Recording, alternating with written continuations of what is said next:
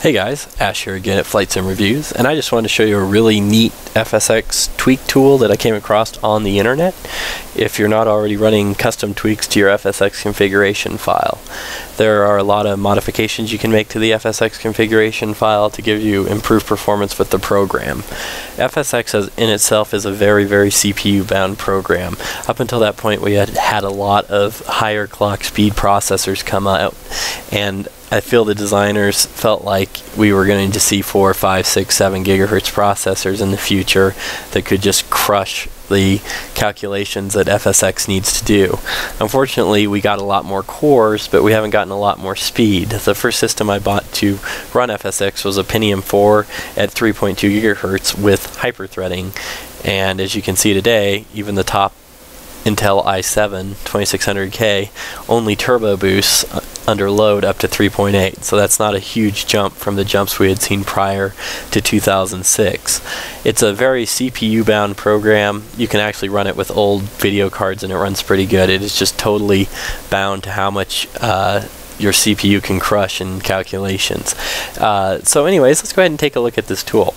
The website is vinnytubo.com/FSX, and I'll go ahead and throw up a link in the description of this video on where you can find this tool. I went ahead and reinstalled the factory CFG default file into my FSX to go ahead and see what this would change. Obviously I have a custom tweaked one that I use personally, and I didn't want it to overwrite all the work I'd done. This is a really good idea and a really slick thing that they've done here because as I'm sure you found out when tweaking your CFG file, you've had to dig through hundreds of pages of forums, seeing everybody's opinion, this worked, that didn't, or and then of course it's all different for different people. So this is a really nice one-stop tool.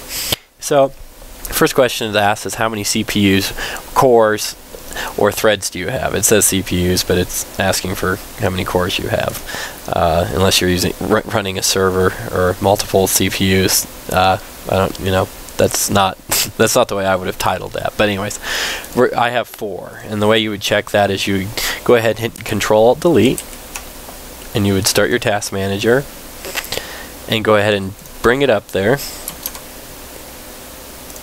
And as you can see, I have 4 cores. If this was a hyper-threaded processor, I'd have 8 logical threads, but since it's not, I just have 4. This is an AMD Phenom 2 965 at 4 gigahertz. So we're going to go ahead and say 4. So you would just answer however many boxes you have here under CPU. Is it hyper-threaded?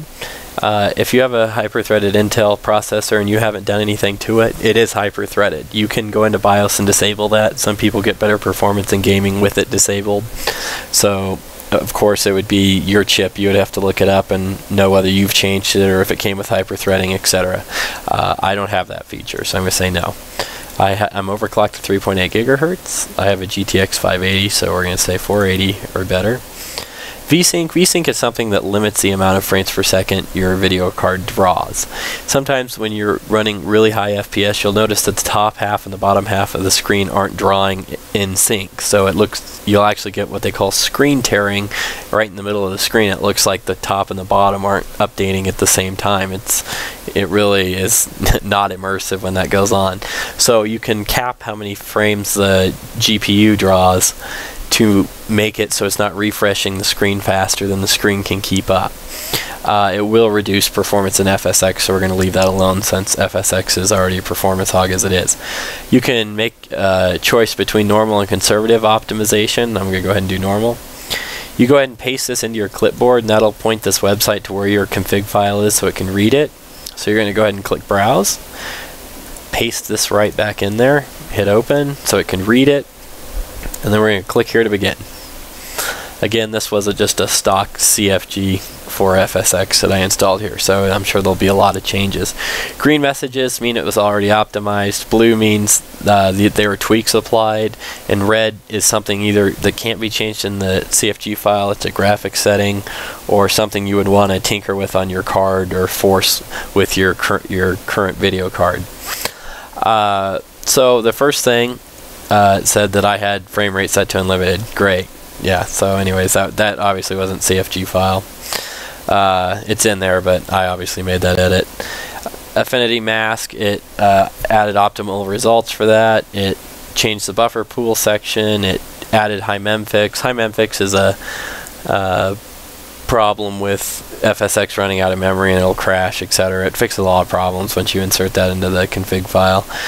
It turned up the shader, shadows removed, changed the texture max load, bloom effects disabled. It just went through FSX and essentially disabled the performance killing aspects of it. You'll notice some of the things it's changed, and you may want to turn them back on, and you're obviously free to do that. But it just goes ahead and tries to give you the optimal performance on your hardware, and it actually does a pretty good job doing it. So anyways, it didn't ruin your CFG file. When you click this button and go, oh no, it turned off my shadows and my light bloom. Obviously it hasn't tinkered with your CFG file yet. It doesn't have access to your computer. So what it's done is it has created a brand new FSX config file for your system, and you just go down here and click download, and you would put it on your desktop or put it right into the FSX folder and replace your CFG with their config file. So I would always recommend you back up your original just in case this glitched for some reason. Obviously nothing's perfect, and that way you'd be able to go right back to stock without having to, worst case, reinstall FSX and all your add-ons. That's always a nightmare, as I'm sure you guys know. I'm not in any way affiliated with these guys. I just ran across it Googling.